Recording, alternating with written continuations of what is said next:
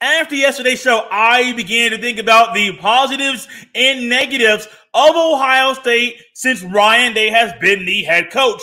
And this one thought popped into my head. Are the Ohio State Buckeyes in a good spot under Ryan Day? I have an answer for you to that question. You can catch it here today on Locked On Buckeyes. You are Locked On Buckeyes, your daily podcast on the Ohio State Buckeyes. Part of the Locked On Podcast Network, your team every day.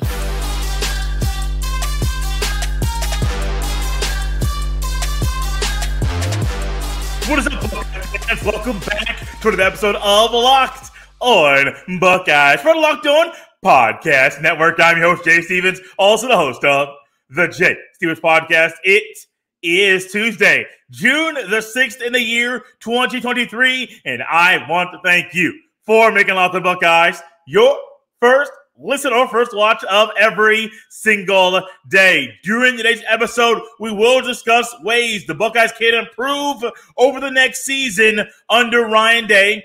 But first, before discussing ways that the Buckeyes can improve, are they in a good spot under Ryan Day? And I think to do this, it's twofold. Kind of got to analyze where Ryan Day has led the Buckeyes over the 4 years he has been the head football coach, but also in the grand scheme of things, in the entire country, in the Big Ten, how does Ryan Day have the Buckeyes in that point of view as well? So it's a kind of, there's different avenues and branches to this one question. Boy, look at the grand scheme of things in the Big Ten. You may want to say no. Back-to-back seasons where the Buckeyes aren't winning the Big Ten Conference. Back-to-back seasons where the Buckeyes are not beating their rival. And so on that point of view for the Big Ten, you would say no. Also in the Big Ten, I don't think you can find a better roster on any of the 14 teams in the Big Ten Football Conference than the Ohio State Buckeyes. And I understand last year didn't win the conference. 2021 didn't win the conference. But ultimately, when I look at this team and I see Ohio State play the football, it's hard to find a roster top to bottom that is more complete in the Big Ten Conference than the Ohio State Buckeyes. So on that standpoint, it's yes. Like roster construction. He's put a good roster together. You have to take that into account. We look at the grand scheme of things, and I want to go around the country and discuss different programs. And I'm going to have my answer, and I'm sure you will have your answer as well when it comes to the big dogs in the sport. The blue bloods and those that are on the cusp or close to being blue blood teams, maybe in a short period of time. Well, do you think Ohio State during Ryan Day's tenure has been in a better spot than USC? I think so. Since Ryan Day has been the head coach, do you think the Buckeyes have been a better team in the grand scheme of things than Oklahoma or Texas? I think, yes, better than both the Sooners and the Longhorns. What about down in the South? Florida State? Absolutely. Miami? Absolutely. Florida? Absolutely. Now, Alabama and Georgia might be the only two schools in the South that I would say the Buckeyes are not in a better spot in under Ryan Day. Think about this, though, in the SEC. Tennessee's coming up. I don't think anybody this year thinks Tennessee's going to be a better football team than the Ohio State Buckeyes. On the East Coast, Clemson might be the only team that comes close, but even then, Clemson over the past 2 years has not been on Ohio State's level. In the Big Ten, you got Penn State, you got Michigan. That's it. Clearly, that's it. And you've got Notre Dame as an independent that, well, if they were in a conference, I think they may be able to say they won a conference or two, but they're an independent. And so even then, I still think Ohio State's in a better spot than Notre Dame. So I do think the Buckeyes are in a good spot under Ryan Day currently roster constructed, currently the way the coaching staff is constructed. I believe the Ohio State Buckeyes are in a good spot under Ryan Day. And I say that because I realize Penn State's going to be good this year. You might get a better Maryland team. You're going to get a good Michigan team. And I don't think the Buckeyes should be favored to lose to any of those teams. I even think Michigan week, Thanksgiving weekend, that game might even be a toss-up. because I think Michigan's going to be good. Their schedule's weak, super, super weak. And so that does aid them to be better prepared for the Buckeyes. Less injuries, running the score up. Vegas is going to like them. But the Buckeyes are going to be tested this year. I don't put much stock in opening the regular season up against Indiana. Yeah, it's a road test. It's the Hoosiers. They're trash, so I'm not going to come on here and say, oh, it's a road game in the Big Ten. It's going to be tough. Have you seen the Indiana Hoosiers play football? Have you realized how bad that team has been over the past few years? I think you have. I have. That team is trash, and I'm not going to sit here and be like, oh, Big Ten team. No. Reality is the Buckeyes should roll into Bloomington and bulldoze the Hoosiers in that day. Now, my buddy Jacob Brood of Locked on Hoosiers, some might say Jacob should push back on that, but I think even Jacob realizes the Hoosiers are trash and they're no match for the Buckeyes. But Western Kentucky will pose some type of test. Still think the Buckeyes should win that game, but there will be a test in that matchup. Notre Dame, Penn State, Michigan. You hope Michigan State's better. You hope Maryland's better. You hope Wisconsin's somewhat of a test. But the Buckeyes really don't have that many tough games this year, which is part of the reason why I do believe they'll be just fine. They should roll into that game against the Wolverines Thanksgiving weekend undefeated. Now, I'm saying that right now, and I do understand that Notre Dame's going to be tougher, Penn State's going to be tougher. A lot of stuff's going to be tougher than it was a year ago. However, the Buckeyes should roll in there and be just fine. Now, in the playoff, I'm going to keep saying it. You can tell me Utah's should be in the playoff. Doesn't really worry me. Doesn't worry me right now at all. You should tell me USC should be there. Okay? I still think Ohio State's in a good spot if USC is in the playoff. Oklahoma? Maybe. Texas? Quinn Ewers, Arch Manning? Let me know. I still think the Buckeyes are in a better spot currently than those schools. When it comes to Alabama and Georgia, then there's a conversation regarding schools that can beat the Buckeyes. When it comes to Clemson, Cade Klubnik, I don't know what to expect from him. I have no idea. And so, does Dabo Swinney have some magic? And can he get the Tigers back to the playoff? That's TBD, to be determined. But there aren't many schools in the country that I say are in a better spot than the Buckeyes, which is why I say in the Big Ten, they're in a good spot in the grand scheme of things in those 14 schools. When it comes to the big picture, all the schools, all the good teams in the country, I still say when you compare the Buckeyes to the rest of the country, Ohio State is in a good spot when you think about them. However, even though the Buckeyes are in a good spot, Big Ten-wise or national picture-wise, there are still ways they can improve. What are some of those ways the Buckeyes can improve the team in the upcoming season? We discuss those next on Locked on Buckeyes. This episode is brought to you by FanDuel Sportsbook. Make a fast break to FanDuel during the NBA playoffs because right now new customers can get a no-sweat first bet up to $2,500. That's $2,500 back in bonus bets if your first bet doesn't win.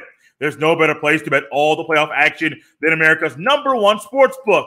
Visit FanDuel.com/lockedon and get a no-sweat first bet up to $2,500. Once again, visit FanDuel.com/lockedon and get a no-sweat first bet up to $2,500. That's FanDuel.com/lockedon. FanDuel, official sports betting partner of the NBA. Thanks for making Locked on Buckeyes your first listen every single day. Make sure you subscribe to Locked on Buckeyes and leave a 5-star review and rating on Spotify. Leave a 5-star review on Apple. Leave a 5-star review and a comment as well. If you're on the YouTube watching this video right now, leave a comment, hit that like button, hit that subscribe button, and hit that bell so you're notified every time a new video goes live. Locked on Buckeyes is a part of the Locked on Podcast Network, your team every day. We're all looking for ways we can improve even in our personal lives. May it be at our jobs throughout the week, or may it be in our home life, or may it be you're trying to do a better job of managing your finances. We're all trying to find a way or ways we can improve. And when it comes to Ohio State, yes, they're in a good spot under Ryan Day, and I understand back-to-back seasons not winning the Big Ten, back-to-back seasons not beating your rival. I understand all of that. You got a Rose Bowl win one year. You're really, really, really, really, really close to beating Georgia, the then defending national champion. And then also, I think everybody believes the Buckeyes win the playoff, the national championship, if they get in that spot. So there's going to be a lot of scrutiny about Ryan Day right now, but even going into the upcoming season. And I got a show coming up soon with my guy, Jeff Hunt, and you're going to love to hear that because it's been a long time since Jeff's been on here, and I can't wait to get that on here. That's coming to you sometime next week.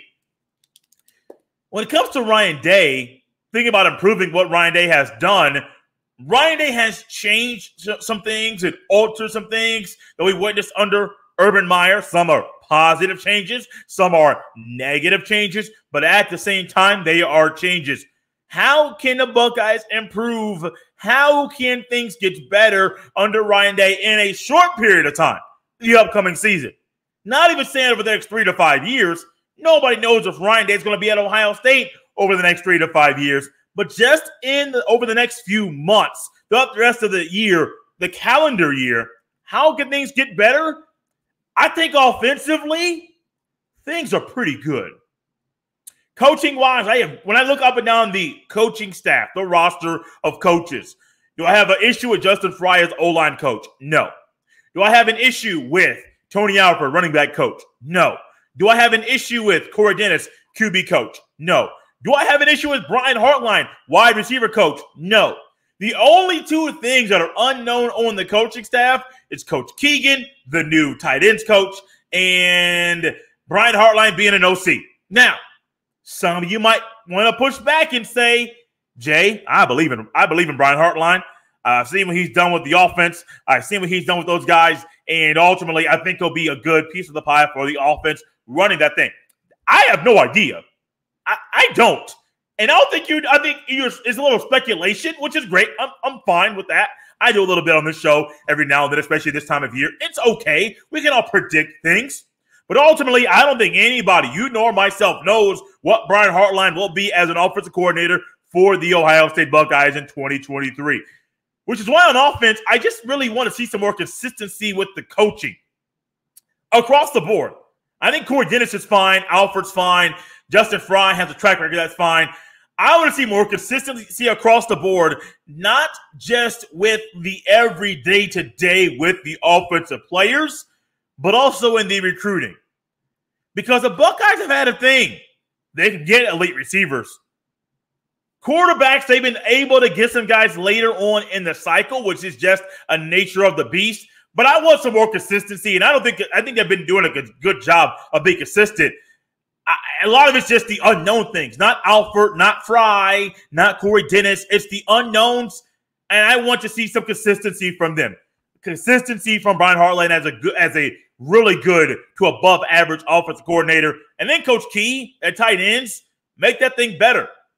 Allow the offense to be better under Brian Hartline. Allow the tight ends to be better under a new tight ends coach. Those are the things I'm looking for. So it's not consistency saying Alford's doing a bad job recruiting or Justin Fry, the track record's there, but I don't trust it. It's not that. It's consistency under the new guys, which is a great way to make things improve. Because I think a lot of people have had issues with a former offensive line coach and the way the recruiting was getting back to recruiting elite guys on the offensive line. I think Justin Fry, one, has a good offensive line group already put together for the 2024 recruiting class, but also I think his efforts and the efforts of the guys that are already committed to the school to play football, I believe those two things together will allow the Buckeyes to go out and get maybe a fifth, a sixth, or a seventh offensive lineman in the 2024 recruiting class to beef up and to better develop those guys there. Speaking of develop on offense, sticking with the offensive line, I think development at this position has been something that people have questioned or wanted to get better, which is why when it comes to ways a team can improve offensively, got to do a better job of creating depth on the offensive line for the Ohio State Buckeyes. And we think about the depth. We think about the ways the team can improve. We think about ways that the team can be better over the next few years. You got to have depth. Think about if one guy goes down. I'm just going to say one guy's name. Matthew Jones, right guard. Now, you may say Enoch Vamahi, come in, right guard, in the backup role. He'll do a decent job. Okay, well, what if your right tackle goes down? If your left tackle goes down? Now, these are things you don't want to happen. Now, I am understanding that the scenario that I'm playing out is rare, and it's probably not going to happen for the Ohio State Buckeyes. But what if it happens? What if you're looking at an area where the Buckeyes are looking at multiple guys going down to an injury at that position? Will they be okay? We saw a year ago where the Buckeyes had multiple injuries in the running back room. The Buckeyes still played a lot of the two of the top guys were hurt. You still played them, Mayan Williams, Travion Henderson, and we saw what happened there. So creating depth on the offensive line is a need, and that's something that can't happen over the next few years, over the next few months. But ultimately, that also is something that you can be helped and aided by the recruiting of the Buckeyes. But also, it's also something that will be evident over the next few years at Ohio State. Say you create some depth and build some depth this year. Coming up next year and the year after, you're going to say, oh, remember what we talked about here on Locked On Buckeyes, how the Buckeyes need to create and build some more depth on the offensive line? What do we witness? What do we see? Ultimately, we see the Buckeyes doing that thing they need to do to be a better team, and it can start right now. Now, ultimately, how could things improve? It's kind of just something I say all the time, but it goes twofold, I guess, a little twofold. A balanced offense is great, but also keep getting sustaining this. Now, this is not a negative. This is more something that can sustain and make the offense better. You want to have the best offense in the country. Having a pro-style quarterback is great. It's phenomenal. Now, you want to have a mobile quarterback, but a guy who puts an emphasis with his arm, it's phenomenal, man. It's phenomenal. Great quarterback play is needed. That can improve because I think the quarterback play will be something that'll be a topic, especially early in the season, because I don't think anybody knows what Devin Brown or Kyle McCord will do in the fall. But an easy way for the offense to improve, elite quarterback play consistently is going to help everybody. Everybody. But I'll say it once, I'll say it again. One last thing about the offense. As good as it is, the offense ain't balanced. We ain't seen a balanced offense at Ohio State in a while. A balanced offensive attack. More emphasis with running, but also emphasizing things that the guys can do.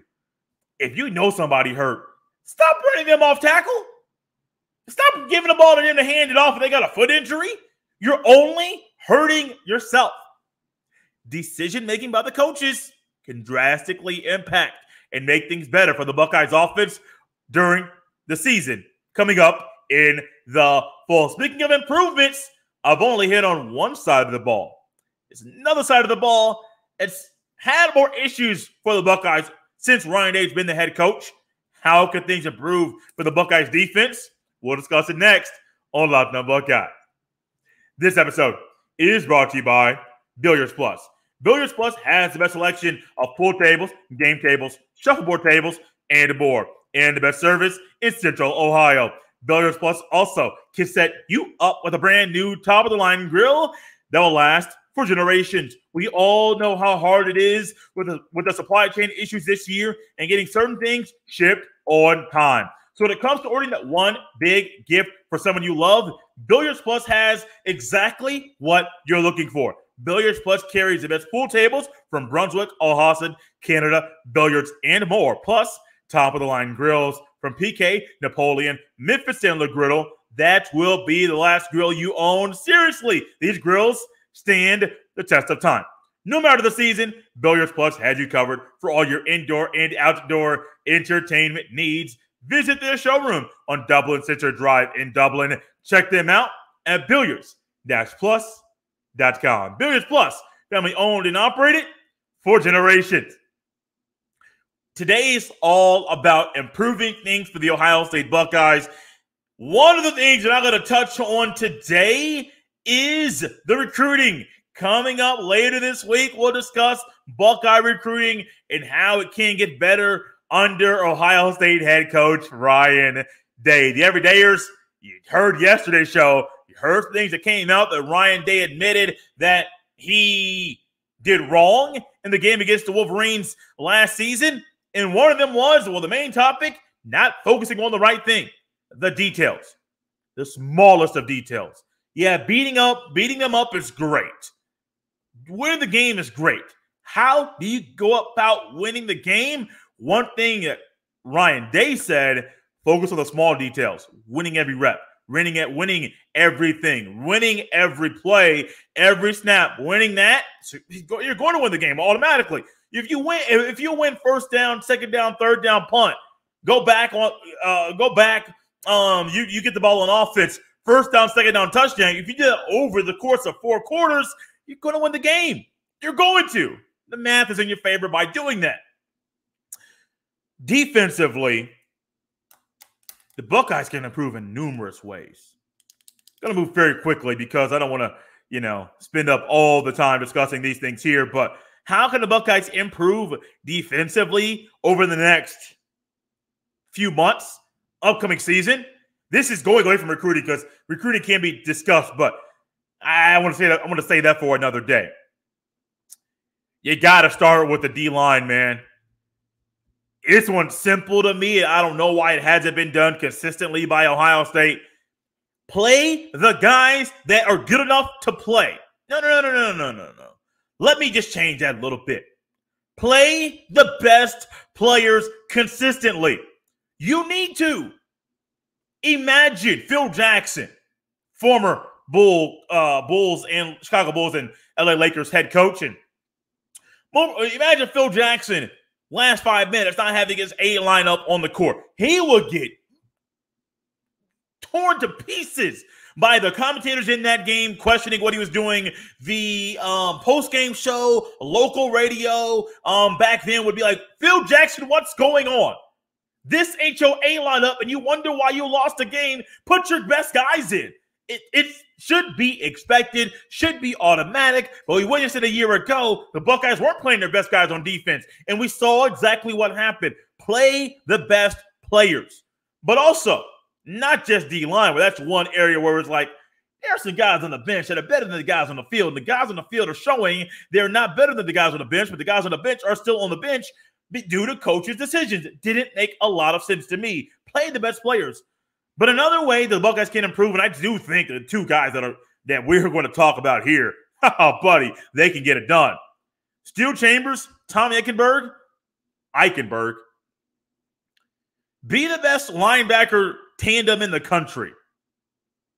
I'll dial that back a little bit. Be the best linebacker tandem in the Big Ten. That's the first goal. You don't want to limit yourself to the Big Ten. Let's go back big picture, because we're in the Big Ten being better than Michigan State and Penn State and all the others. There's some good linebackers there. Iowa's going to have some good linebackers. Wisconsin going to have good linebackers. But you're not going to compare your guys to the Big Ten, the entire country, and they need to be one of the best linebacker tandems in the country. It is needed.